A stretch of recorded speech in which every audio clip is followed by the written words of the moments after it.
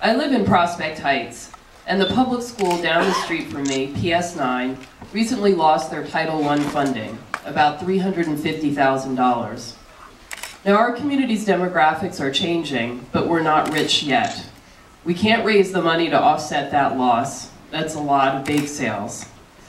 So what are you going to do for us and other schools like ours in the same situation? Well, I'm going to make sure that every school in the city will be adequately funded. As you know, I taught for 11 years, so education will be one of my top priorities. As I mentioned before, knowing what we know now about the impact poverty has on the development of children, it's political malpractice not to address this. When I talk to parents in Bedford-Stuyvesant and the Sunset Park, they know that IQ is not the issue, but it's poverty.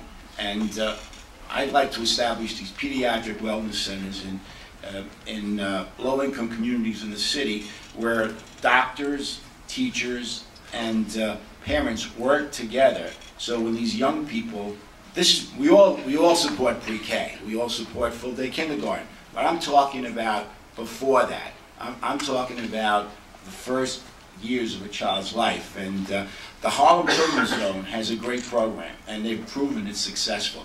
These youngsters are winding up in special education, and they're winding up in our criminal justice system because we're not doing enough. Children are not a priority. Your school should be adequately funded. I'll make sure that it is when I'm mayor. You know, the question of Title I funding and the fact that it isn't implemented in a way that recognizes the complexity of what's happening at the school in your neighborhood, and I've seen that all across the city. It is an example, yet another example, of how the federal government doesn't understand cities. And we need to make sure the next mayor is the champion for urban America, working with our congressional delegations and senators in Washington, and make sure that Washington finally understands the issues, just like what you were saying about Title I, and that we get changes that really embrace the realities of urban America. And I don't just make that to you as a promise. We've delivered already in those ways on a local level in the council. There was a proposal a year or so ago to change Beacon School funding, to make it only exclusively about overall zip code income, forgetting that there were neighborhoods that have pockets of low-income people, even though the overall income in a neighborhood would be fine. Those neighborhoods would have lost their Beacon schools. We went back. We forced change at the Department of Youth and Community Development to have a more granular, specific funding level and save those beacons that are needed in gentrifying neighborhoods just as much as anywhere else. That's what we have to do for Title I.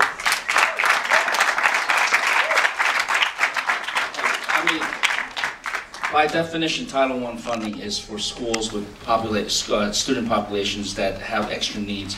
To the extent that there are schools that are close to that threshold but have not exceeded that threshold and need some additional help, the city should come up with some funding so that it's not such a cliff-style either-or type of situation.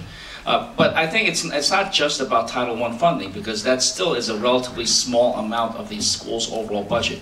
We need to get more funding into the classrooms, into the schools, and we can start by getting rid of this ridiculous co-location system and system of school closings that have wasted tons and tons of money, that have not added educational choice, and instead has just been an expensive shell game playing with the lives of our children.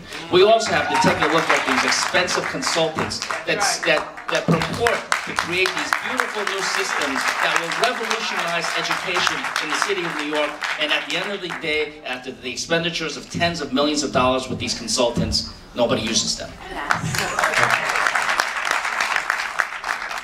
First, the city of New York, where Title I changes, where those Title I dollars are lost, the city of New York should look at its formula and should use additional dollars to fill the gap. It is as simple as that, particularly in so many neighborhoods like Prospect Heights and others that are changing.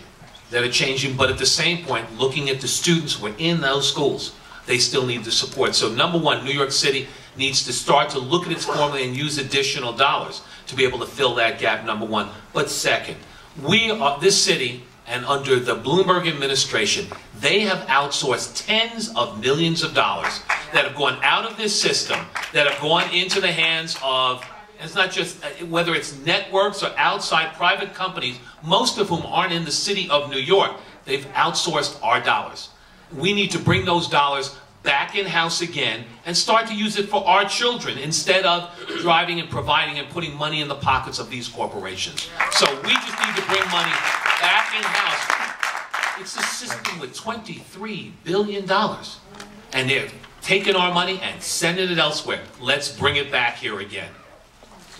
You know, as a council member for 8 years from Brownstone, Brooklyn, and a school board member for 3 years before that, I learned very, very clearly when the Bloomberg administration came in and the Tweed building became the center of the universe, the Tweed building doesn't understand neighborhood schools, doesn't listen to parents, and doesn't make the kind of adjustments that would be obvious there to provide support when that money's taken away. You can't pull the rug out from underneath a neighborhood school. I agree with John, the co-locations, the closures, what's worse about them is not only the waste of resources, but what it says to people who love their community school. It says you don't matter anymore, and that's wrong, and we can't accept that.